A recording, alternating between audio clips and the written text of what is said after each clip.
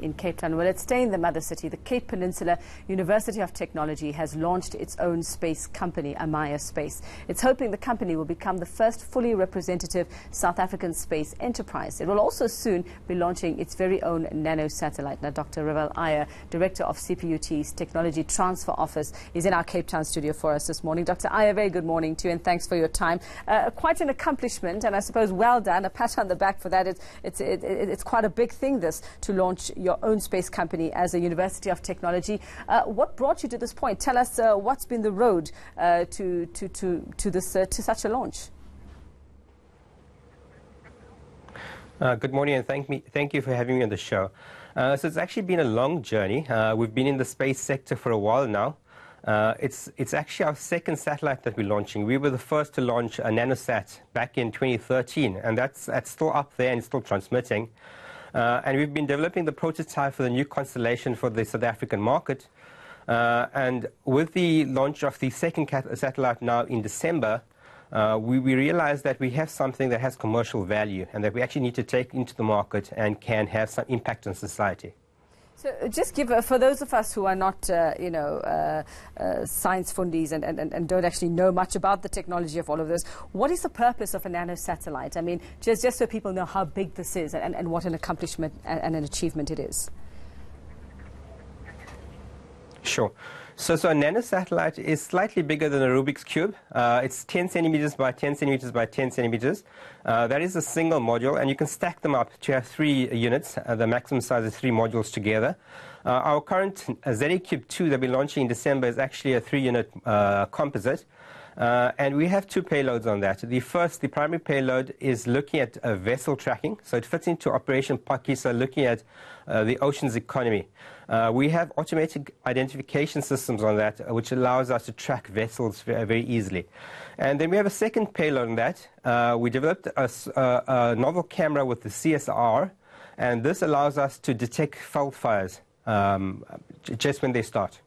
Okay, well, definitely, I suppose, a lot of help that we would be able to use the nano satellite for. So you're setting up the company, aims to be the first truly transformed space company by Africans for Africans, it says here, and that in itself is quite an achievement. So who has been working on all of these, on all of this technology and all of these projects, Dr. Iyer?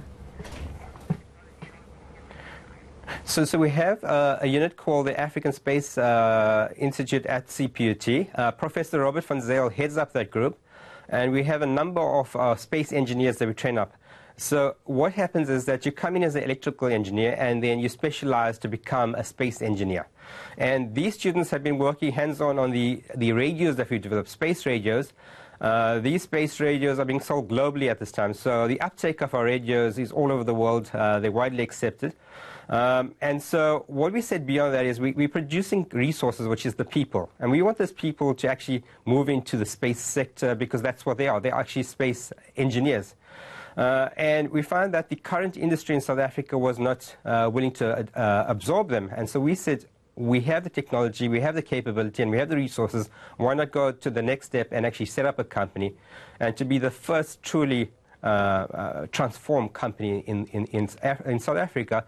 And we're looking at actually to be the biggest space company in Africa as well. So where do we position ourselves when it comes to the rest of the world? Do we still have a lot to learn from the likes of NASA, from the Russians, or do you think we have something that we could teach them? So most certainly there is a lot of learning that we get from them. But in terms of our new technology that we're generating, so we have a current next stage of development which looks at machine-to-machine technology. This is positioning us for Industry 4.0, and this will be the next payload that we're developing for our third ZA Cube. This will allow, if you think of a company, a logistics company, it'll allow your cold storage warehouse to talk to your trucks, etc. So it allows connectivity and information to flow.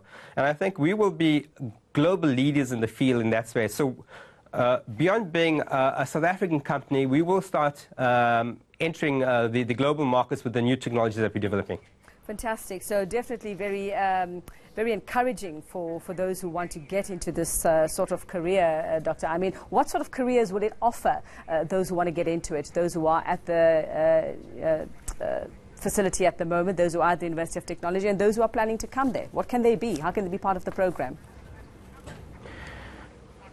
Sure. So firstly, we're looking at engineers, specifically electrical engineers, and obviously we would take up mechanical engineers, and then you have to specialize. You have to actually learn the space aspects of engineering. And down the line, we're looking for information technologists, because this is basically the communications industry, and there's a lot of information that's flowing. And so when we grow the downstream processes, it's going to be a lot of information that we're going to mine. Okay, we'll leave it there for now. Thank you very much, Dr. Revel Iyer, Director of CPUT's Technology Transfer Office in our Cape Town studio for us this morning. Now,